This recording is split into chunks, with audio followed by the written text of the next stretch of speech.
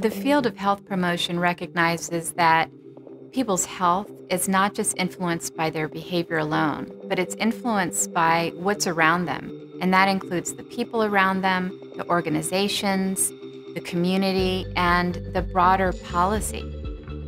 At the Center for Health Promotion, we strive to develop multi-level interventions that can not only influence people's behavior, but also can change their environment to help them be more healthy.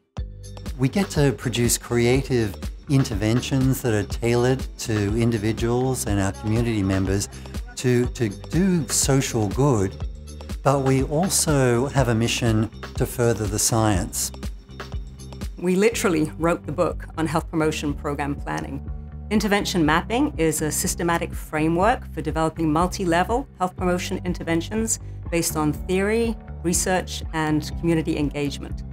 And it's been used widely across many health topics in diverse settings and populations, and it's a planning process that's being taught in schools of public health across the US and internationally. A foundational principle of what we do is community engagement. And that means engagement not just with individuals, but also with stakeholders, with leaders of organizations, and others that make a difference in people's health.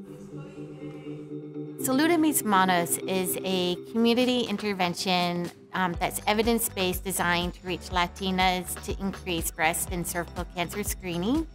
And it's a great example of what we do at the center. We took an evidence-based program and used intervention mapping methods to systematically adapt this program for the local community. A lot of these women are suffering, they don't have transport to get to the clinics, they don't have childcare, they don't even have a clinic to go to, they don't know that they can do eligibility for low cost on these clinics. So that's where we come in.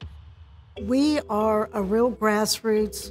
Our style has always been talking to people and paper and pencil, maybe a flip chart, but with COVID, all of that went away. And because of the relationship that we've had with the center was able to teach us the skills to continue to reach the community during COVID, and specifically Zoom. A unique feature of one of our COVID programs is what we call the community Jedi approach. A Jedi is a type of intervention. It stands for just-in-time adaptive intervention. So we've taken this concept to a community level.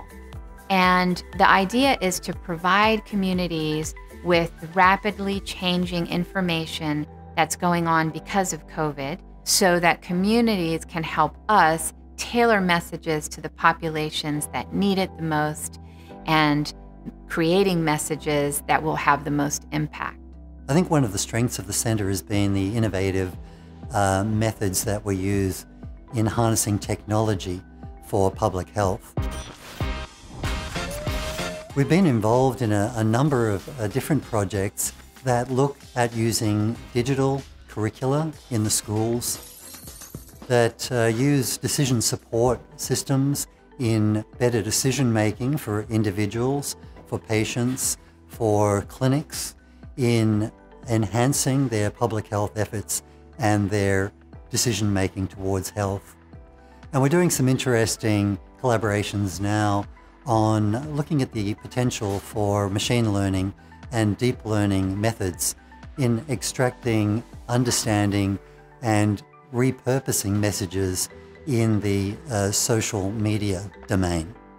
Prospective students get really excited when they hear about all the different topics they can work on. They can study from one of 6 cities across Texas, including Houston, which is the most diverse city in the United States.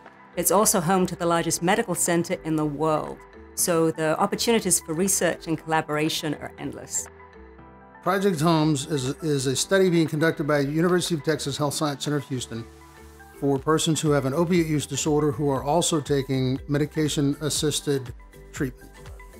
We're super excited about the possibilities for this, not just for Texas, but beyond, because giving people the opportunity to actually recover with medicated assisted therapy is transformative, and we need to accept that in public health. And a number of people have, but not everybody yet. So we're hoping to get people to listen a little more and provide the data that people need to really believe and see that this kind of change can happen. The area of implementation science is a really important one for us at the Center for Health Promotion. It's the study of what factors influence the adoption and implementation of evidence and evidence-based programs.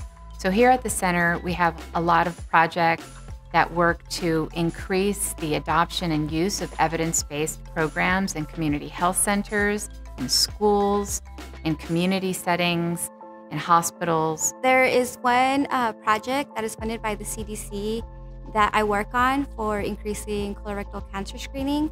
And so we are really working at improving the implementation of evidence-based interventions to increase colorectal cancer screening among medically underserved populations here in Texas. Another organization that we work really closely with is the United Way's 211.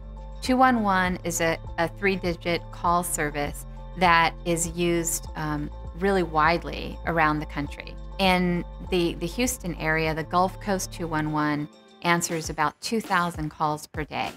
We work with 211 to implement programs that can rapidly provide information to the people that are most in need. We've worked with them on cancer control, on developing smoke-free home policies, and now we're working with them on COVID-19 to increase vaccination and increase testing.